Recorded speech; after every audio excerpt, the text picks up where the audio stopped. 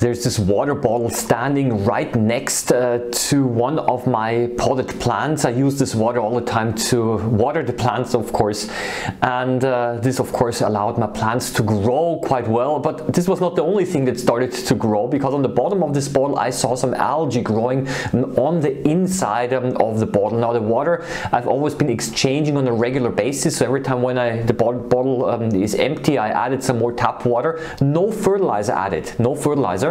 And yes, just after a couple of months I saw that there was this biofilm growing on the inside of the bottle. I mean, of course I had to put it under the microscope, but this was not the only thing that I was wondering. Why do other water bottles not have those algae growing? And these bottles here my kids have been using for many months now.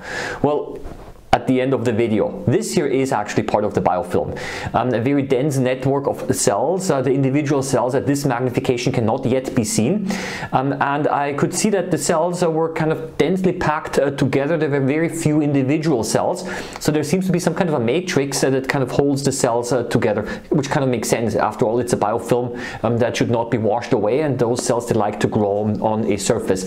I went up with the magnification and I saw that there were indeed small moving organisms as well. Ciliates, flagellates, maybe some gametes, I don't know. More investigations are in this case necessary. I know that some gametes of some microorganisms also are motile and move around. But in any case, I saw those moving critters as well. And of course, I also wanted to find out a little bit more about what these are, but it was kind of very difficult to do so, also because of the small size.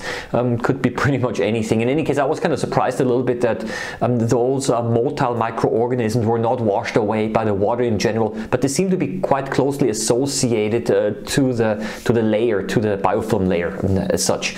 Well, at a higher magnification, the individual cells were visible again, and I could see that most of them were oval in shape, but some of them were also rectangular. Yeah, now I'm going to show you a little bit of what I have done. Of course, I had to cut apart the bottle.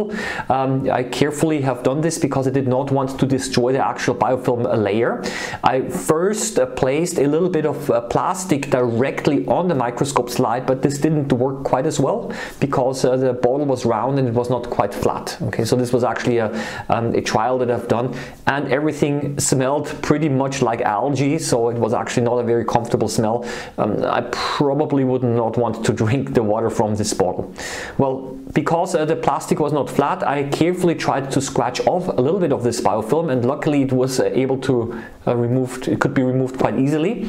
I did not want to destroy so much the original structure of it, so I was kind of happy that the whole biofilm actually came off in complete flakes, yes, this kind of preserved the original matrix a little bit. Everything, of course, then went under the microscope, but I wanted to remove a little bit the excess water. You can see also that I like to use those very large cover glasses. Well, and then I actually saw a bubble. Nothing unusual, but this was an oxygen bubble and it was growing, so of course I had to do a little bit of time lapse here. Yes, of course it is photosynthetically active, not surprising that is. After all, these are most likely algae, or maybe even including maybe even photosynthetic bacteria. And here there is another oxygen bubble that is expanding, and again in time lapse shows that there is quite a bit of biochemical activity going on here as well. Well, of course you probably do want to now know the secret of it's actually not really a secret, the answer to my initial question, why are there no algae growing in these bottles here? Well, that is because they are covered and there is no light able to reach the bottle, and this basically of course also inhibits the growth of photosynthetic organisms. So the cover is not only good for protecting the glass bottle from breaking, but also protects the contents from actually forming algae. Too dark, no light, no photosynthesis. Well, I think for today this is enough. I would like to invite you to subscribe to this channel if you like it. A big thank you to, of course, all of my Patreon supporters. Happy microbe hunting as always. See you around next time. Bye bye.